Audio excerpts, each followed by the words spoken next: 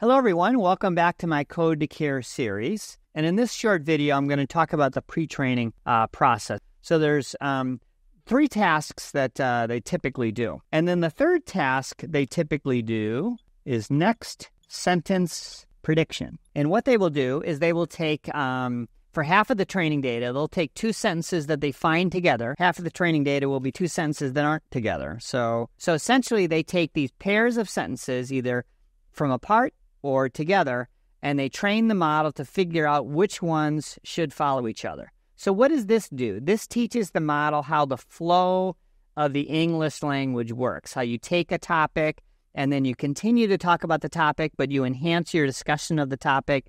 You start to use, prepositions or things like that, referring back to things. So it kind of teaches you the flow of the language and more about what words sort of extend a story.